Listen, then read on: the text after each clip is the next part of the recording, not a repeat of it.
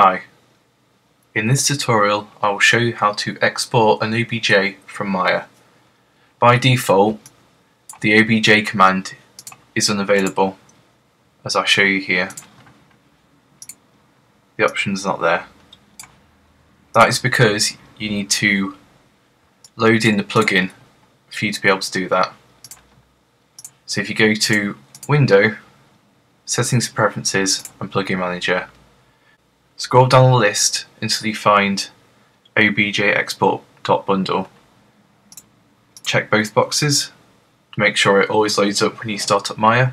Refresh, select your object again, File, Export Selection, and click the square. And now you can see it's in your drop down list, select it and export selection to whatever directory you want to save it to. And that's how you export an OBJ from Maya.